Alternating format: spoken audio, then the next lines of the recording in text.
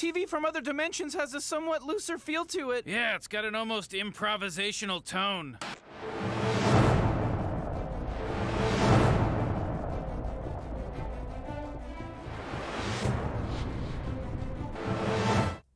Hey everybody, how are we doing today? We are back, we are live, and we are getting ready for test 1. Now I want to mention something so big right here. We'll be ending class probably at like 4:48, 4:50, just a tiny bit earlier than we do, because what's happening at 5? I know that's one of my favorite intros right there. That's a classic one we have. What is happening at 5? That is Jason's work right there. Jason will be coming in here at the end right here. He'll probably help out. We got some big things planned. Kahoot! And Kahoot is happening, and you can win either a $10 Starbucks gift card, a $5 Starbucks gift card, a $3 Starbucks gift card. And I've got huge news that we have one of the top Kahoot players is coming back. They are a student from a New York university, I believe, and they saw our Kahoot live last year. And so this is a public video today because this is a review video, so I'm making this one public. But they saw our review last year, and they joined in, and they were like in the top 10. And they saw us live yesterday on the channel, and they said, first Kahoot's coming up, I'm going to be there, and I'm going to be competing. If we cannot stay for the Kahoot, can you watch it afterwards? You can't win, but you can watch it afterwards. So... So be ready to play the Kahoot. Be ready for some Kahoot fun. And hopefully no one tries to crash us. Yes, we'll have some fun. We'll play Kahoot, and it'll be awesome as per usual. Today, one big thing I want to point out, let's talk a little bit. We'll hop. You know what works actually now? We're going to try something out. Let's see if it does what it should do. Because I worked on something yesterday. We're going to hit a button right here and see what this button does. Will it work? Oh, we just didn't get the Word document up. It almost worked. Pretty close. Just need to get it so it brings up the Word document. So the speed run Windows is like da-da-da-da. So we got a lot of questions right now. Let's do a speed run of some questions right here. We need to pull up the timer. I'm trying to get it so it keeps saying, do you want to go to the store for the timer? I tried to turn off the asking for the store thing. So we'll pull up the timer right here, and we'll take a look at the speed run. And we've got a few questions. We're going to speed run some questions right here. So we're going to start off today's class with a speed run of every question you have about the exam. The speed run button is working again till this live split timer actually will load when I tell it to load and not load 2. I click it twice, so it loads 2, of course. So let's get the speedrun timer on the screen, and let's... Oh, no. Didn't want to do that. I changed the dimensions of it. There we go. Let's get this back on the screen right here, and let's do a speedrun of questions people have related to the test. So we're going to do test-related questions here to start this out. How long will the Kahoot take? We're going to take all questions right here, and we're going to answer all questions out loud. So here we go, starting the speed run of all questions leading up to the exam. How long will the Kahoot take? The Kahoot usually lasts about 60 through 90 minutes. The Kahoot is 60 through 90 minutes. We got the speed run best section back. How many quizzes per test get dropped? This is a little bit tricky of a one because on the first test, you have 2 drops. On the second test, you have 1 drop. On the third test, you have 1 drop. So this one is kind of where you get the most forgiving amount of drops. What calculator can we use on the exam? What calculator can be used for the exam? The answer is any calculator as long as it does not have internet capabilities. So let's put any with an asterisk and put right here no internet. You can't have a calculator that has internet capabilities, so we'll put no internet capabilities. Can you do one on calculating the regression line from 2 means? And oh, Rachel, great question. Nothing like that will be on the exam. The exam focuses more on interpretations of slope, interpretations of intercept, interpretation of R-squareds, solving the regression equation. So when you have something like the regression equation here, y hat equals b0 plus b1x1, this right here is a regression equation, and then we should know that we could do things like predicting height from it. So this would be predicted height is equal to 40 plus 0.15 inches, and I'm just making this up. but we should know how to solve this equation. We should know what residuals are and all those good things right here. There we go, about halfway done. We'll keep going. We can go to bonus 2. Are there study guides and practice problems? If so, where can I find them? Neely, amazing question. The study guides and the practice stuff is located on the Stat 201 webpage. So the Stat 201 webpage is I'm going to type in the chat, I think. Don't go there now because I think it'll leave our video. That should bring it right there, stat201.utk.edu. Stat201.utk.edu. So that answers Neely's questions. Where is the exam? It's going to be in Alumni Memorial Building. The exam is in Alumni Memorial Building. The exam is in Alumni Memorial Building, and I'm 99% sure of the time. Double check the syllabus. I'm always afraid to say it in a video lest I'm wrong. But it'll be Monday in Alumni Memorial. Remember, email me if you have a conflict. We talked about that at the start. Even you get 10 out of 10 on all quizzes. Yeah, we drop. So if you get 10 on 10s, that's awesome. What characteristics are affected by multiplication? I think Grayson, let's talk about that just briefly here. Grayson's wondering, when you multiply stuff, let's take numbers like 1, 2, 3, and 4. Now, the mean of these numbers would be 2.5, and also the median would be 2.5. So the mean and the median of these numbers would be 2.5. So this is both the mean and the median. So if we were to multiply this right here by 10, then we would see a drastic change. We'd get 10, 20, and 30. And actually, when we multiply numbers, we've changed the range. There's the range of the numbers. We've changed the mean and the median of the numbers to 25. We've also changed the spread of these numbers. So multiplying looks to change the center and the spread of numbers. So great question right there, Grayson. 1,000 points. Will you have office hours tomorrow? Tomorrow I'm going to come to the office at 11. Might do a little broadcasting online too. Tomorrow I'll be in the office at 11 a.m. I'm doing a little extra office hours, and there'll be lots of office hours on Monday, and we probably will do some broadcasting too on Monday. So tomorrow at 11 a.m. I will be in the office for a little extra office hours. I see, what is Chapter 8 homework and quiz? It's basically a little extra regression. Chapter 8 homework and quiz is a little extra regression. Chapter 8 homework and quiz is a little extra regression. Double check the syllabus for time of the test. I'm just always afraid to say it lest I'm wrong. I have a time, I think it is, and it starts with a 6 and ends with a 30. It says we change every semester, and I know sometimes I'll think the wrong one, and I'll say it, and the last thing I'm going to do, I'll send out reminders and everything. Check the syllabus. It's in there. It's right in the syllabus. Will some of the questions on the exam require long sentences or just multiple choices? Some of them will be long fill in the blanks. Some of them will be longer fill in the blanks. Are you going to have office hours tomorrow? And 11 a.m. tomorrow, if you want to come see me, 11 a.m. If you add to the numbers instead of multiply, what characteristics does that change? Simon, great question. So if you add to the numbers, let's do this right here, 1, 2, 3, 4. If we add to the numbers, like let's say we add 10, we get 11, 12, 13, 14. Now this drastically changed the what of the distributions. Look where Spacepen is at. Everyone loves Spacepen.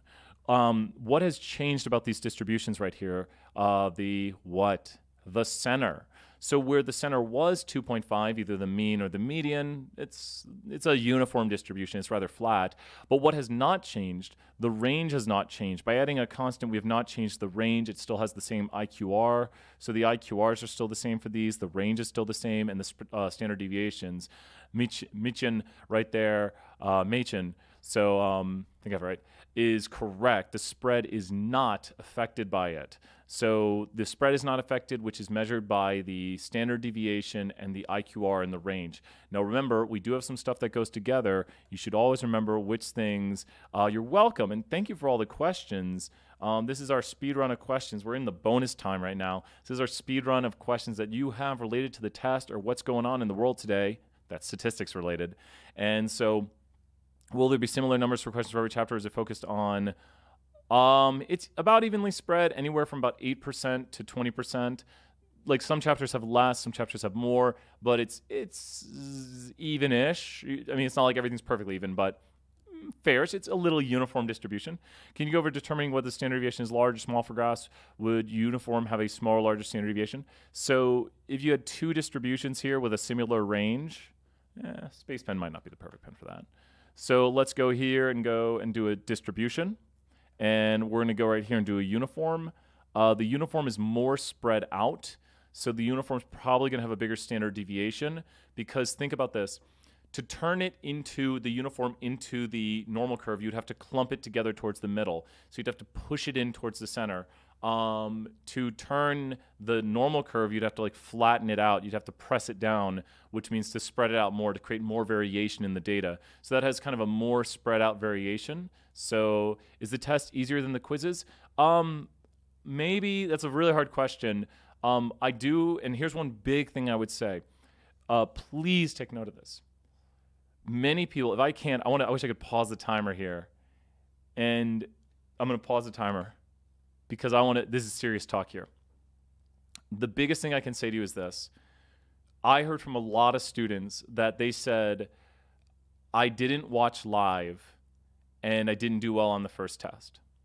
And then I started to watch live and started to take notes and I started to do well. I heard it was easily a half dozen students. Now, that is a half dozen. That is convenience bias. So I'm getting a convenience response here. The people who are coming to me are voluntary bias, which is kind of convenient if I just talk to the students who come to my office hours. But a lot of them were saying really going to class live and taking the notes live and then rewatching the videos and using your notes while you rewatch the videos, they started to make like B's and A's on the exams. So if you are watching this now, and maybe you don't do as well on test 1, give this a shot for test 2, because here's what's going to happen. Attendance, I watched the analytics on this, has been going like this on the YouTube channel. Oh, no, no, no.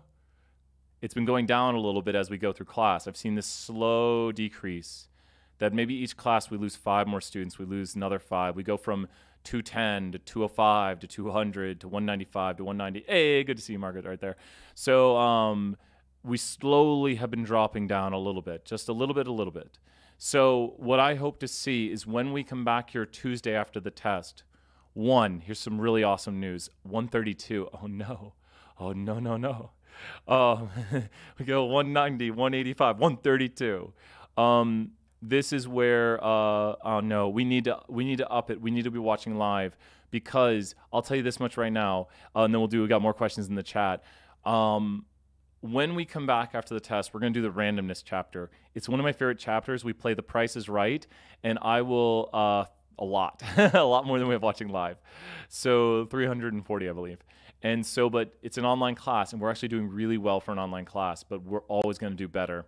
And I promise you, the people who told me, I used to just try to watch the videos, I'd try to watch them on the weekend, and when I made a habit of watching it live, I would do better. They were like, it was easier. I understood the material. I took down the notes. I could ask you questions live. So if you are able, we've had 200 because we used to break 200. We did it a few times, and then we've had it in the first class. I think we had like 240 or 250. So watching live, I think, is key. So, and I understand. Don't worry if you're watching this now. It's a recording, and you have work. If you have family, I totally understand. So I see a lot of questions. We're going to hop back into the questions. Guess what? It's going back to speedrunning these questions here. How do you interpret the y-intercept? This is in a lot of the videos, so I'm just going to say it. It's for the y-intercept is when x is equal to 0, we expect y to equal b0. When x is equal to 0, we expect y to equal b0. What is the definition of R? R is correlation. R is equal to correlation, but R is not R squared. But you know what? When we talk about R squared, how can you get R from R squared? Even though R squared is not R, we've said that a lot of times, R squared is the percent of variation in Y explained by the variation in X. How do you get R from R squared? Square root it. Now that is R. So R is not R squared. They're not the same thing. One is correlation. So this one right here is correlation. So this here is correlation. We'll write core below it. And this one here is percent of variation explained. But be careful. This is the one people forget because it's the percent of variation explained. Blank percent of the variation in Y is explained by the variation in X. Blank percent of the variation in Y is explained by the variation in X is the interpretation of R squared. And R squared is not equal to R. It's not the same thing. So if you do square root it, you do get R, but R squared is not R. It's not R, and I have a really great example to show this. I want to ask you this right now. I'm going to show you 2 R squareds, and I'm going to go a little bit beyond the class, not too far beyond. So with this right here, blank percent of the variation Y is explained by the variation X, amazing, Julio right there, 1,000 points. So I want you to look at this graph I have where I draw some space points. We love those space points. My space points are now making a what? My space points are now making a what? The space points have made a what form? The space points have made a what form? What form have the space points made? A curve, a parabola. So they made a parabolic form. So what we'd have right here is we could put a line through it. Now, it's a nonlinear form. Now, I want to make sure you know that this is some sort of strong relationship, some sort of strong association. So I'm going to put a little subscript below this r, and let's do an r squared, because that's what I want to talk about for now. This r squared right here is going to be the r squared of the line. Don't worry, we're not going to do subscripts on the test, but I'm trying to illustrate a concept right here. So the r squared of the line is equal to what? Can anyone tell me what percent of the variation in the y variable, whatever it is, we'll just call this this, and we'll call this this. What percent of the variation in y is explained by the variation in x due to the line? And that's what we use in this class, is we use a line. Correlation is 0, so r squared is 0. You're exactly right, so r squared. And now when you interpret this, you would say 0% of the variation in y is explained by the variation in x. Think about that. But guess what I could do? In upper level statistics, we could fit this. And now we get an r squared of the parabola. And maybe that has an r squared of 90%. Now, this is not on the test, so do not write 90% of the variation in y is explained by the parabolic relationship x has with y. But that is true. Think about how well that green parabolic form does at explaining the points. The line does nothing. It's just a flat line, which doesn't explain the parabolic relationship. But if you were to fit a parabolic relationship, you would get an r squared of 90%, which would say 90% of the variation in y is explained by the parabolic relationship that x has with y. And there are ways of doing this, but once again, for our class, we will not be doing nonlinear forms, so pretend I never showed you that. So like that never happened. But this is why r squared is not r. R squared is not correlation. So how do we p-value? Great question. This with a p-value, when you think about p-values right here, this one would have a p-value that would be very, very, very, very close to what? And then we'll do another topic here with this. This one would have a p-value that is super close to what? And they might have, I think, Nicole might have typed it in the chat right, and so is Ann. 1,000 points for these questions and for these answers. We see right here that the p-value on this, so we're going to write p-value on it, is equal to about 0. But what if, let's do counterexamples here. What if we had some sort of space points right here where it had something like this right here? Now with this one, we're going to get an r squared. Can anyone guess what the r squared is here, and can we interpret the r squared? Give me a guess of the r squared here, 1,000 points. All these questions today are worth 1,000 points. What is the r squared here? So r squared is 0 for, if the line is flat, r squared is 0. If the line is flat, r squared is 0. And I see some great answers for r squared. We're going to go ahead and pick Sneh right there for 70%, and we're going to give you 5,000 points first to answer. Amazing job.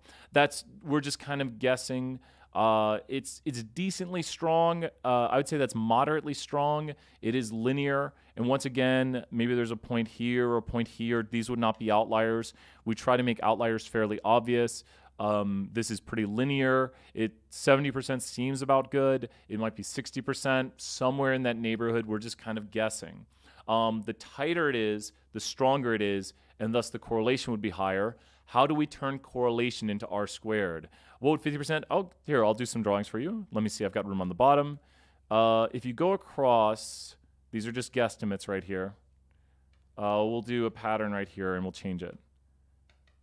So that's 0.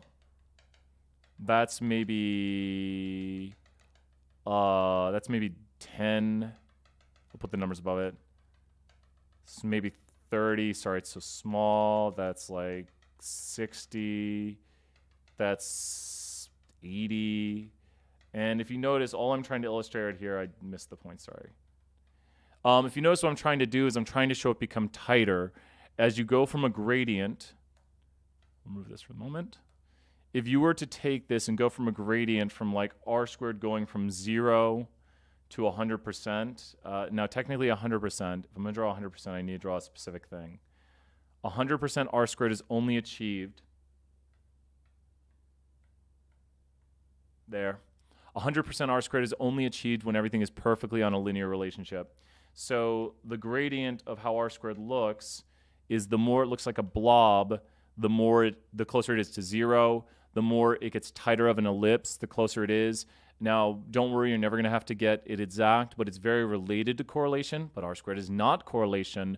But the way it works is the tighter it is, the stronger it is. The stronger the correlation, the higher the r squared. Now, does it matter if the line goes up or down for r squared? Does that matter at all if the line goes up or down for r squared? Because think how we'll get r squared. We'll square correlation. So it doesn't matter if the line is up or down. So what it is, the p-value, great question. The way the p-value would relate, and we'll put p-value below this, p-value right here is going to be closer to 1. And so this is, let me write, I got enough room, good. This right here is r squared, and this right here is p-value. So the p-value for the weakest correlations, so that's the p-value, and then the p-value will get closer to 0. So the weaker correlations have p-values closer to 1 because they're more likely to happen if there's no correlation. So when you see a weak correlation, you're like, yeah, that's kind of what I expect if there's no correlation. And we probably will do a review of this in a moment here. But the weaker correlations, which are over here on this side, the weaker correlations have higher p-values. The stronger correlations, or r squareds, because you can get r squared from correlation. Remember, r squared is literally correlation squared, so that's r squared. So the weaker correlations have p-values closer to 1, and the stronger correlations have p-values closer to 0. So the stronger the correlation, the more significant it is. And significant means lower p-value. Does that make sense? As the r and r squared get higher, everything staying the same, p-values get lower because it's stronger, it's more significant, i.e. less likely to happen by random chance. Great, Zach. I think we're going to do that right here, Zach. We're going to hop into talking about p-values and talking about the 3 times we used p-values for this test. Let's talk, as I erase everything, the 3 times. Can anyone tell me one of the times we used p-value? Can anyone be like, we used a p-value to test this? Can you remember when? Oh, thank you, Zach. All the questions today. That does that speed run. It's speed run all day long.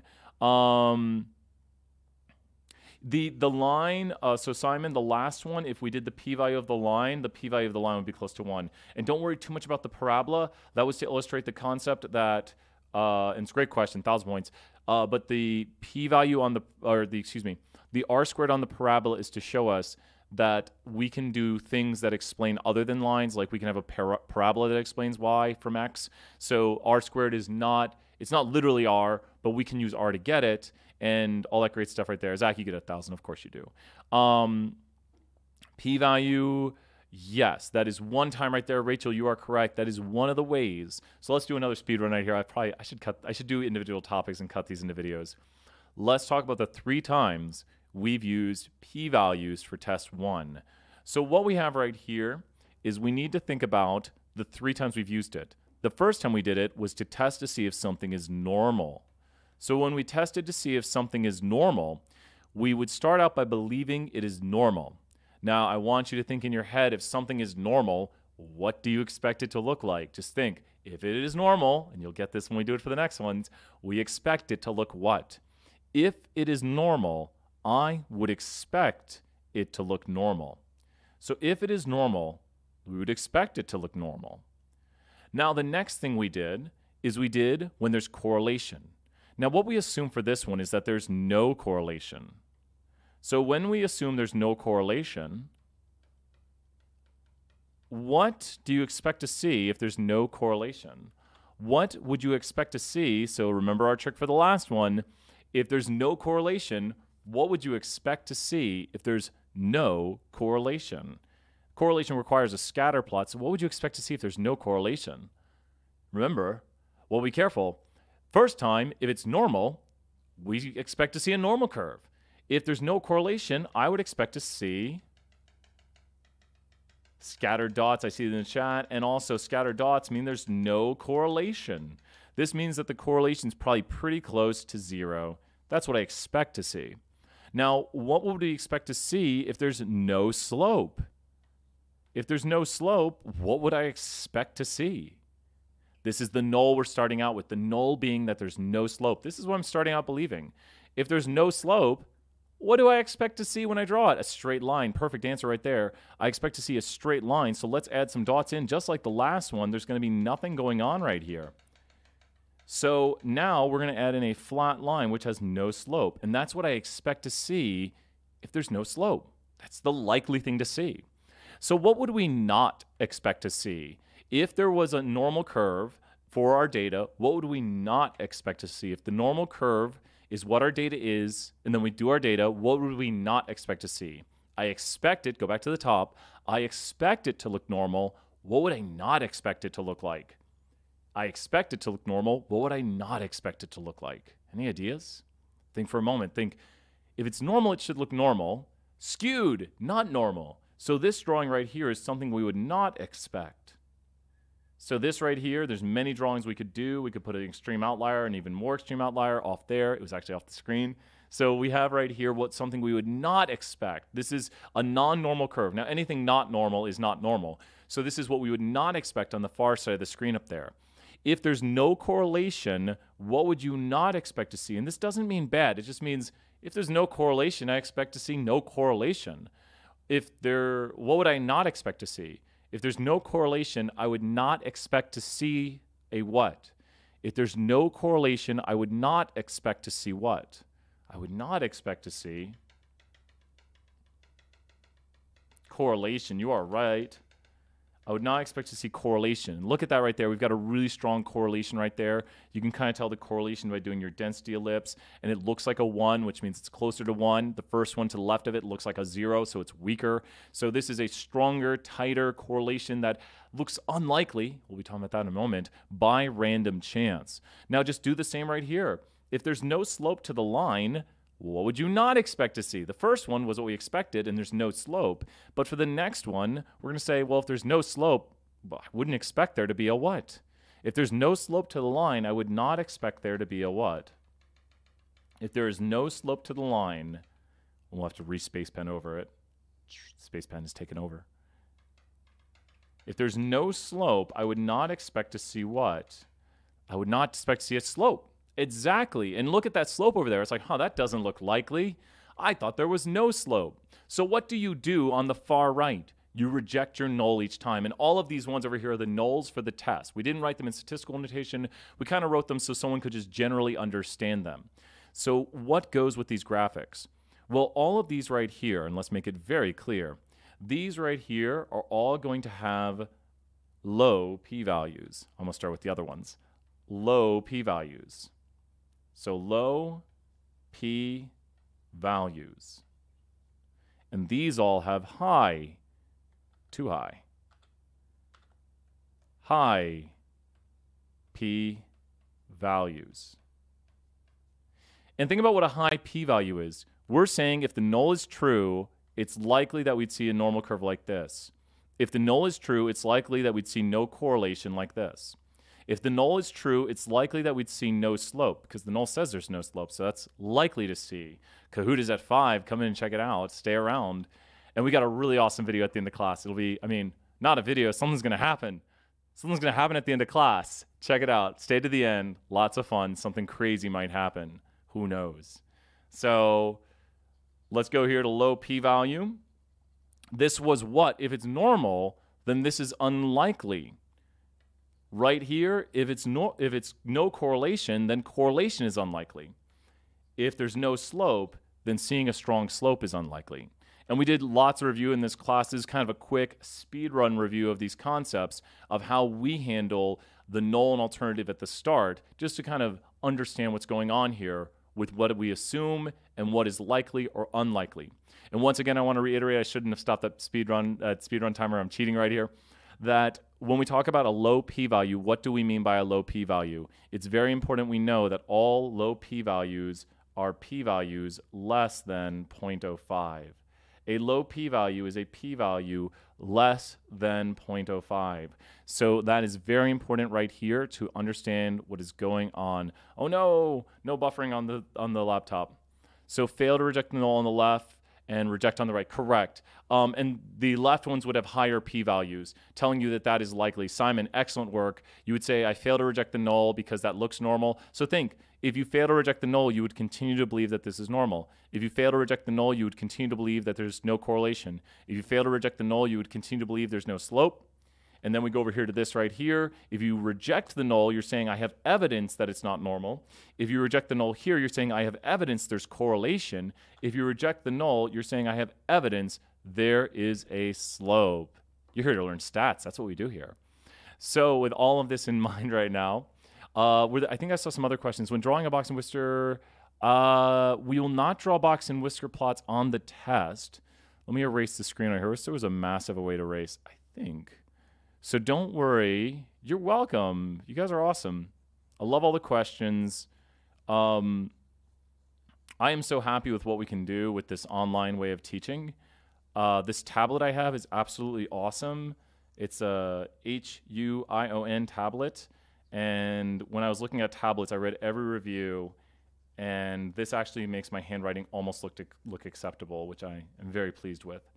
And we're just going to keep taking questions. We're going to keep reviewing for the test before the Kahoot. Do we have to draw any graphs on the test? Not really. I don't think there's any drawings. So the upper and the lower fences. So what would a question about the p-value ask on the test? We could ask you, it's important to know when we do a test for normality, it's important to know, let's look at that. Let's go to jump. We're going to hop over here to jump. We're going to jump into jump. And so let's switch to full screen right here. You're going to see behind the curtain. Oh my gosh, this is how he does speed runs. It's like the box. I should be able to see where I cannot graph outside of, but we need to adjust that. More adjustments are coming. So the exam is like 50% fill in the blanks and 25% multiple choice and 25% true falses. So generally like a usual exam. Go right here. Let's go to the haircut data. Haircut data. So where's haircut data? Right here, CSV files. Let's do the haircut data. Okay. So we want to do a test right here to see if it's normal. To see if the test is normal, he's going to come at the end. Then we'll get Jason Cam. So Kahoot time, 5 p.m. Yeah. So we got this right here. I want you to look at this real quick and tell me if this looks normal. Tell me right here, does this look normal, yes or no? Does this look normal right here? I promise there will be Jason today. I promise everything there'll be Jason today. So right here, this does not look normal. This does 1,000 points, all those no's in the chat. I love seeing the chat go crazy like this. Now, what we can do, remember, is we can do what's called a normal probability plot. So we can go right here and we can go to normal quantile plot. Forgot it's called that in here. We call this, at least in our class, a normal probability plot. And if you notice the red line, I'm going to make this really big so we can see what's going on. But the red line here is what a normal curve looks like. We deviate from that. We have a very strong right skew to this data. You'll notice that these points are kind of bending out. You've kind of got this bend to the data. If it was perfectly normal, it would follow this. Now, this is not testing for like linearity or making a linear model or doing regression or doing correlation. All this does, all a normal probability plot does is tell you, read it backwards, the probability that this plot is normal. Is this plot normal? What is the probability this plot is normal? A normal probability plot. And how do you know if it's normal? Well, normal plots will generally follow this red line. What this red line is trying to do, let's add a little extra info here and kind of talk about the next thing. This red line is actually that normal curve right here. And if you notice, look at where the biggest deviation, I can't speak today, look at where the biggest deviation is. It's over here. And look, it's far away from the red line. So this red line right here is showing you that it's not going underneath. That's why these points right here are so far away. If I highlight these points, it's those points right there are not underneath the curve where they should be. They're not following this red line. So you'll see that the deviations are worse down here. You see where this peaks outside of it? Guess where these points are? They're inside of there. There's too many of those. So how would it look if it was really great normal? If it was really awesome normal, where would all these black points be? Where would all the black points be if it was really awesome normal? If it was really awesome normal, they'd be right on top of that middle red line. Perfect answer right there. So they'd be right on top of that red line, but they're not. They escape. Here we have too many, and you can see this because there's too many. Now it's graphing the lower ones. I guess we could just click this bar, and you can see, yes, there's too many inside of here. Here, there's not enough because we should have more down here. It does escape, but it's because of this that we see that we're down here. So we see that this does not perfectly follow the normal. So we have one more way of looking at this right here. We're going to make these smaller. We have what is called a goodness of fit test. Always try to read and make sense of what it is. Like when you think about why is it called a goodness of fit test, the goodness of fit test, which is right here, is going to see if that normal curve is a good fit. And this is what we did just a moment ago. It literally tells us the null is that the data is from the normal. I've enlarged it so you can see it right here next to me. It says the data is from the normal. That's the null hypothesis. And we usually leave this on the test. So think, the null is that the data is from the normal. Small p-values, i.e. less than 0.05, reject the null. So in this instance, we're going to reject the null and say we have evidence it is not normal. So because of that low p-value right there, I have evidence that that curve on the far side is not normal.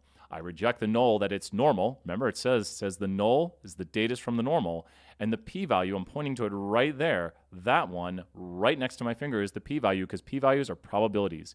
Not the chi-squared thing yet. Does this make more sense? Does everyone kind of better understand what's going on right here for this question? Does everyone have a good idea or like understand how to figure out if we have normality from this and also what's going on? Yes, makes sense. Like hearing that. Now we have two more instances when we use p-values.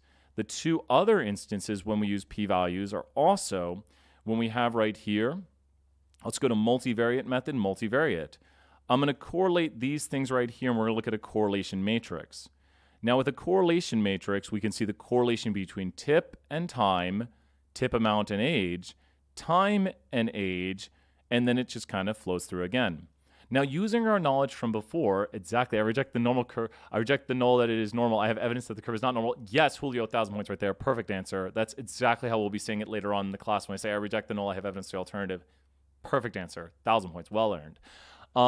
So now, let's take a look at this right here. Which of these correlations are the strongest and which is the weakest? Which correlation between what and what here is the strongest? Now, none of them are really strong, but which of them is the strongest? Which of these correlations is the strongest between blank and blank? It's pretty interesting that this actually turned out this way. Between blank and blank is the strongest correlation. Tip amount and age. And how you read it, great answer, 1,000 points right there, Simon, amazing answers.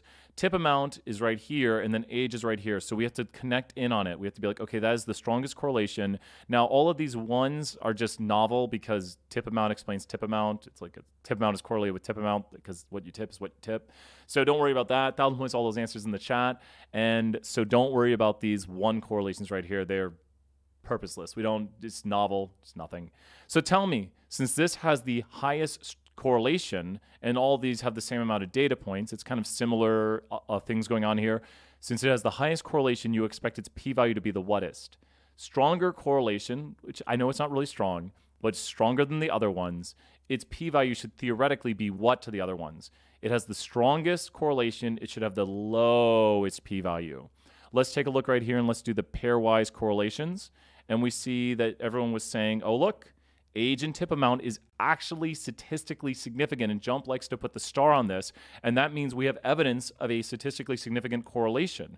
And if you look at it, it is the strongest, and the weaker ones have weaker p-values. And what do I mean by a weaker p-value?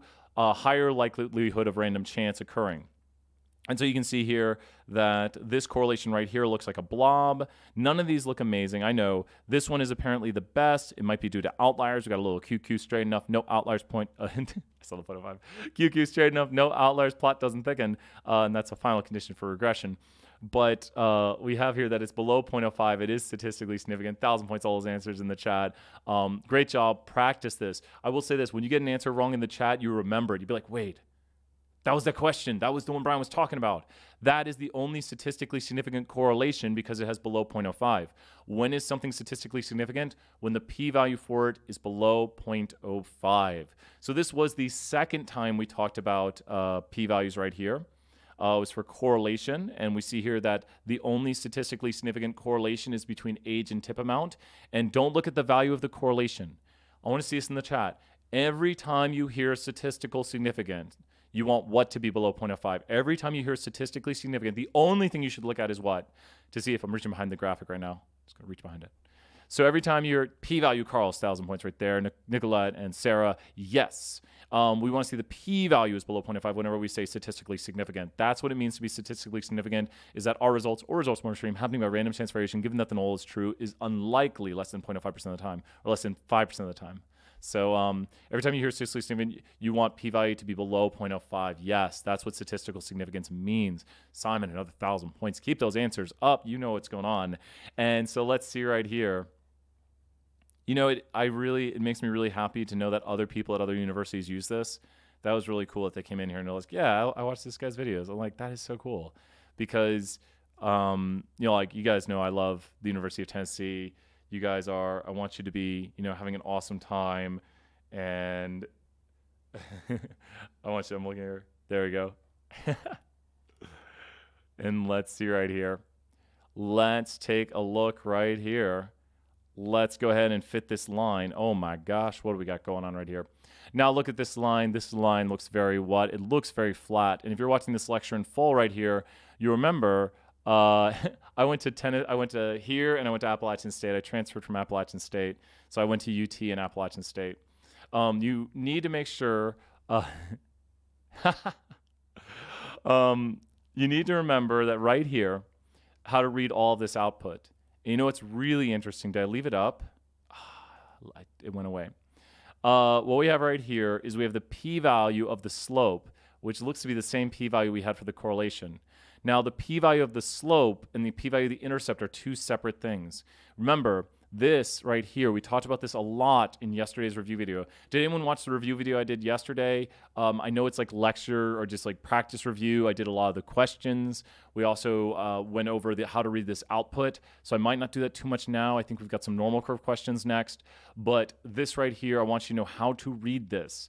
You should know how to read this output right here. So very, very, very, very, very, very important.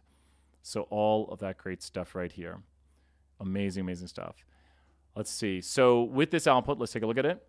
Right here we have, I'm going to make this look clear, we have here y hat. This is y hat. This is B0. And this is B1. And this is x. X is what you plug in and multiply through in your equation. X. So which one is the p-value there? The p-value is the p-value of the slope. The slope is the p-value one we are looking at. I'm going to remove a little bit of output, and I'm going to make this tinier so we don't have to see the graphic because we don't need it anymore. And so now the p-value is this one right here, the bottom one.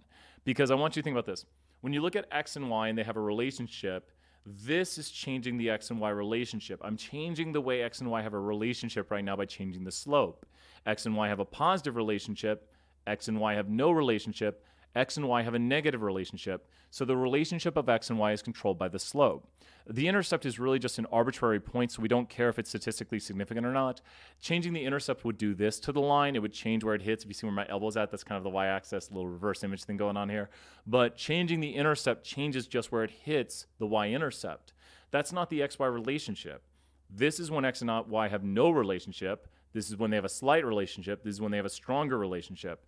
So the slope tells us the statistical significance and also the relationship x and y have. If you can't make it to the Kahoot tonight, we'll be uploaded. Yes, it'll be live right after. Check out the Kahoot afterwards. It'll be live on YouTube. With the values of B0 and B1 be given to us on the exam. Important to know that down here you have B1 and B0. I did say it in the reverse order. This right here, what I am pointing at right here, this 5.788 was the same value that was right here for B0. And if you look the way it's written, it says estimate of intercept. It is the estimate of the intercept. This is the estimate of time, which is the coefficient of the x. This right here is B1. I am pointing at B1 right now. This right here is B0. That is B0 right there. Does that make sense? Correct. If you want to know if a regression line is statistically significant, look at the p-value of the slope. That is a really strong note to take right there. If you want to know if I might get a Coca-Cola after this, I think. Oh, they're asking so in the chat. I think that's my plan between when I get the Kahoot up and going. So if you want to know if a regression model is statistically significant, get the p-value for the slope. If you want to know if a regression model is statistically significant, get the p-value for the slope. Really good stuff right there. And Haley asked a really good question. You won't have to solve it like the Excel things. You will not have to solve it like the Excel things. I think there was a lot of questions about doing a question like the hockey times. That was a question people were saying, can you do a hockey question? So let's bring up, I'm going to bring up the David M. Lane applet. And let me take a picture right here. And we're going to bring this picture in. And so let's do this. Okay, I'm going to make a picture right here to help out. And then I want you to see, here's a really good way. If you can solve this question, let me do this. I'm going to do a different one than the one I did in class today. 2 seconds. I'm getting you guys' question ready. Okay, good. Ooh, that's an interesting one right there. Okay. I carried out a lot of decimals. Makes it look harder on the test than it really is. Let's grab the picture of it, and let's do this. So this is a slightly difficult test question. We're going to go a little more difficult today than we usually do to make sure we're ready to go. New graph page right here. We're going to drop this in, and we're going to write a test question from it. So with this, let's take a look. Let me bring back up the chat so I can see what's happening in the world today. And here we go. Okay. With this right here, let's take a look. This right here is a graphic showing us the normal curve where we have the area above a what. Now be careful. If you look at this, everything on the curve right now is a what. The first thing you should identify about this when you see this graphic is that everything on this curve is a what. Everything on this curve is a what. Everything down here is a what right now. You should know that. You should be, boom, everything right there is a what, Brian, because you see this and this. Every rank there is a z-score right there and 1,000 points in Julio. Those are all z-scores.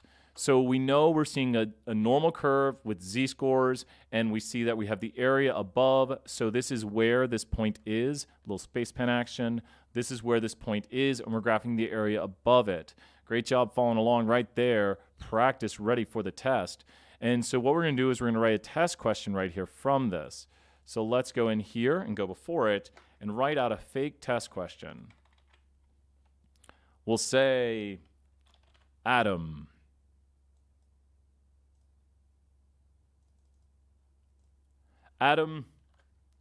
forgot to study for his exam.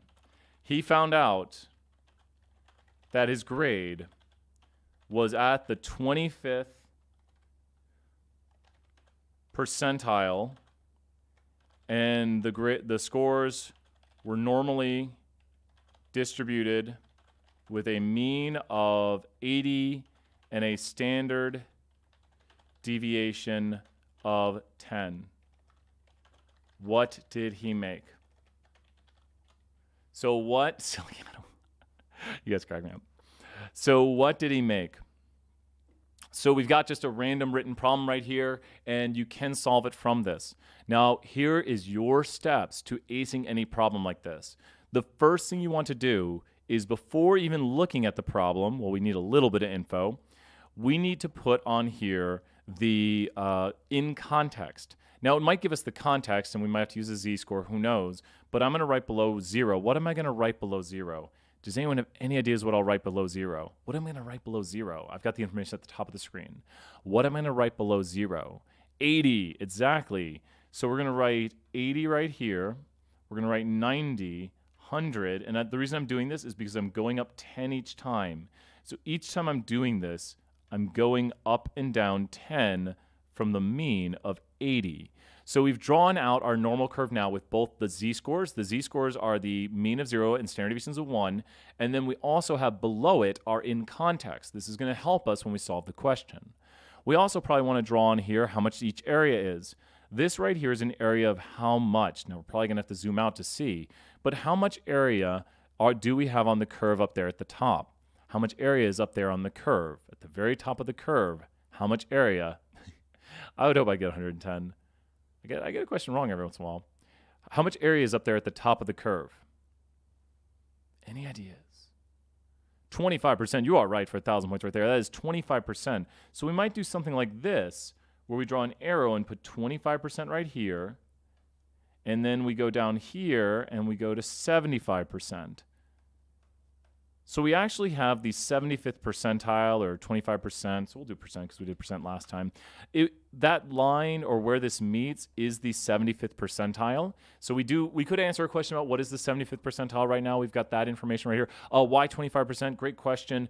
Because right down here, it's telling us the probability and it's 25% on the curve. Thank you, 1,000 points for asking. But that means this area right up here is a total of 25% of the total area. So that is how much that area is worth. It tells you in the probability area, that is how much that area is total of the curve. And always kind of make sure it makes sense, because look at it and be like, does that make sense? Things like this could very well be given to you on the test. We've done many questions like this. Like, my hope is to cut this video. So if you're watching this in a later year, hello future.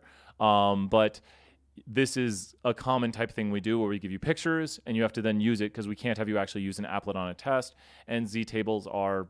we don't use those anymore. We use applets. There's so much, they find you exact answers and they're so quick. So with this right here, I'm going to do another thing on this. I'm going to go right here and I'm going to plot a line right here. Now I want you to think about what I'm doing. I am now plotting the exact side of the curve, but on the other side. So what I've done here is I'm shading the complete opposite side of the curve. Because I remembered something while solving this problem. If you go back and remember what the problem asks, it asks, and we'll always give it to you. It would be in the box. You are correct. Great question right there. We want to know the 25th percentile. So would you agree with me that this point down here is basically the same distance away? Like when you think about the distance this is away right here, it's going to kind of be like symmetric distance away. So it's the same sort of like 25% on that side. So I want you to think right here.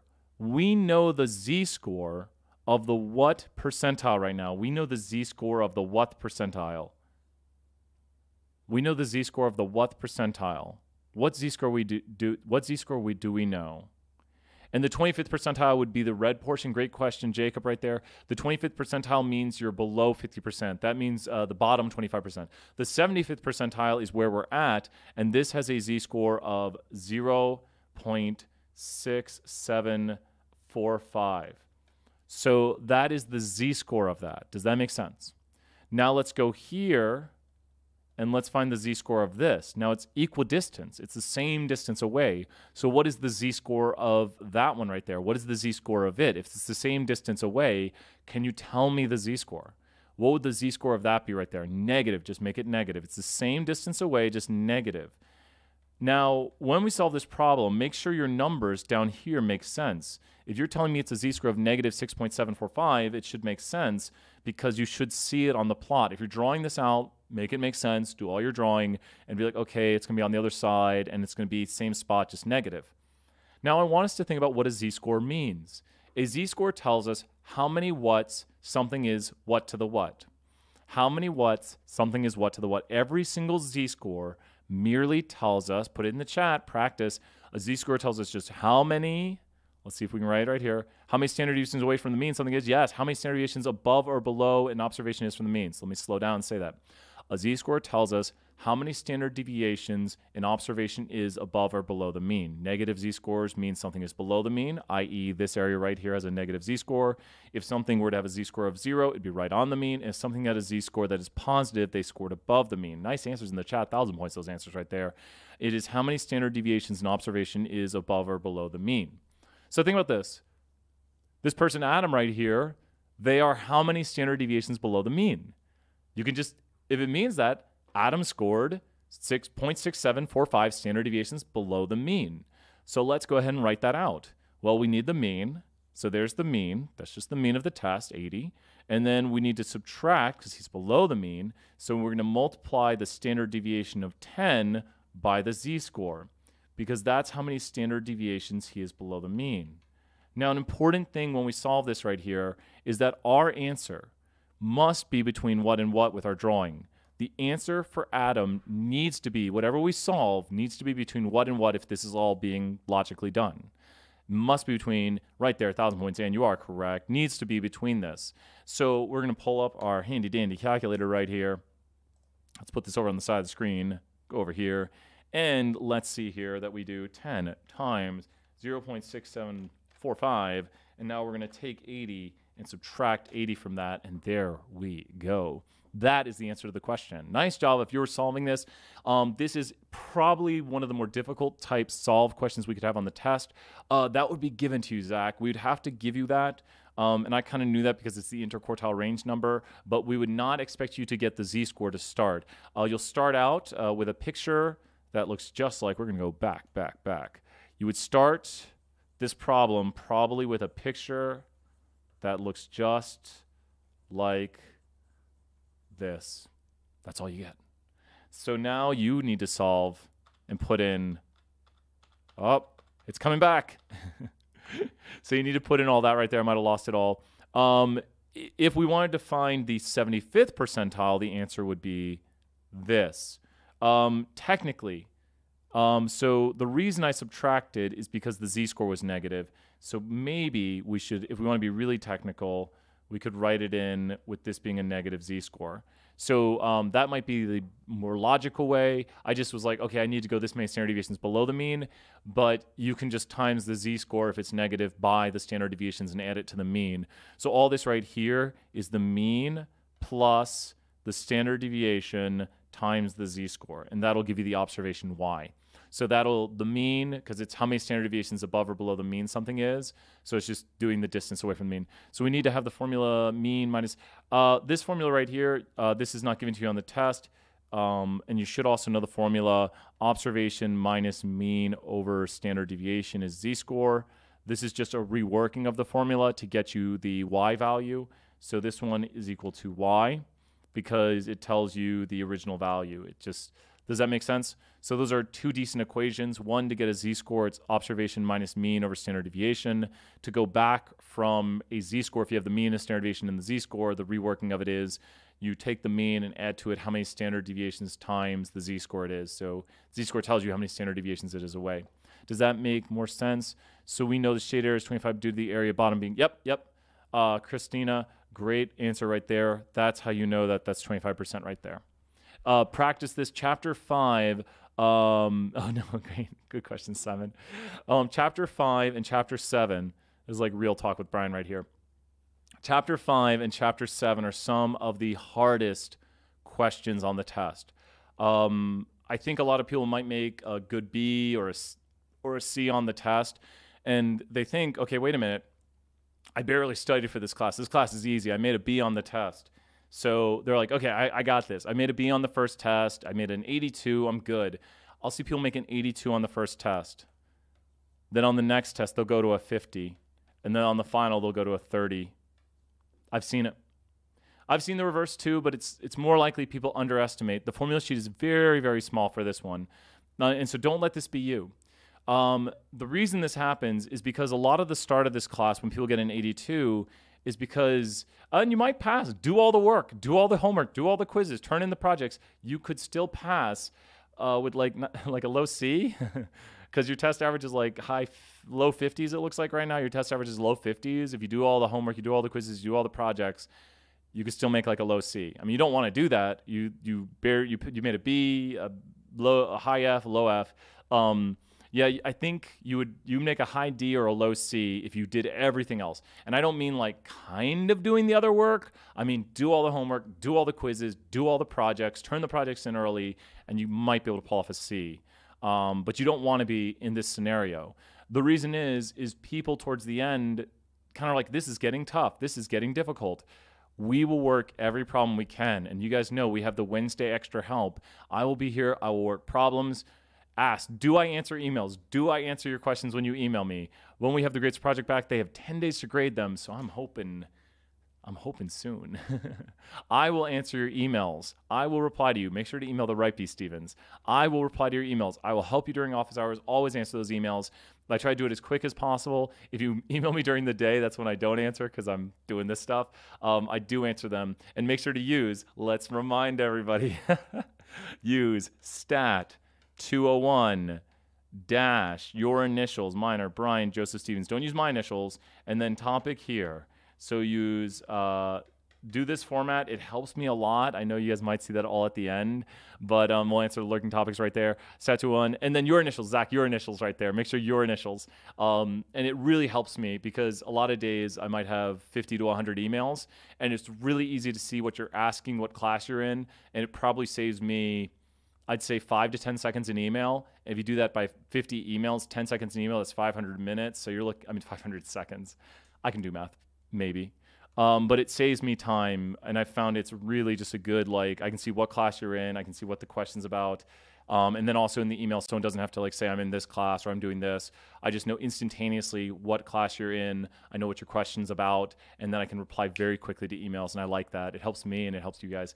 Do we need to know anything about lurking variables? Yes. Lurking variables are things like, if we have here summer, I already ruined the example. If we have here shark attacks, remember the lurking variable. Shark attacks and ice cream sales.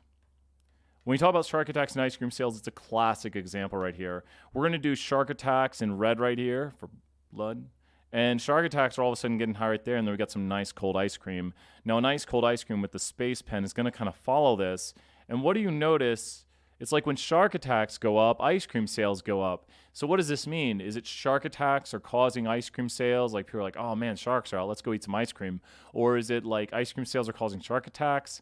So, oh no, sharks caused the Titanic. No, ice cream attracts sharks. Did you know there was a law about putting ice cream in your back pocket because people would use it to walk horses away? They'd put an ice cream cone in their back pocket. So summer, some more ice cream sales. You're right. It's true that summer is the lurking variable behind all of this. So summer is the reason. So that is what a lurking variable is. A lurking variable is a third variable, Sam, 1,000 points, that is actually the one that's doing all this. So shark attacks and ice cream sales they're related. They're associated. That doesn't mean they cause each other. We can never say they cause unless we do some sort of scientific experiment. We don't really talk about it too much in this class because this is more about kind of what you would see unless you were doing experiments, which kind of control for variation. But shark attacks and ice cream sales are associated. They're definitely not causal. It seems to be the causal thing is residuals. I'll probably talk about it more in the review because I need to right now just run to my office. And so if you guys wait for me just a moment, don't leave yet. I'm just going to run to my office here and I'll be right back. So hang out for just a moment here. Don't leave. I'll be right back. Be right back.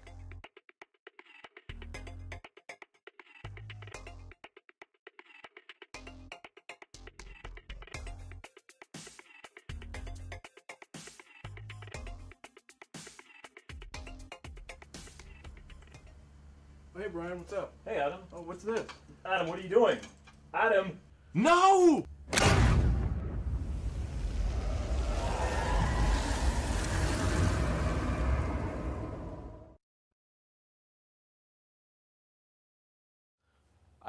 Guys, I'm Jason. Brian's gone. I don't know. I don't know. Just go to Kahoot. We'll get this figured out. He sent you the information. It's on Canvas. It's on YouTube. Just go to Kahoot. I don't know what we're going to do, but we're going to figure this out. It's going to happen. That's all I got. Just go to Kahoot. Thanks. Ugh.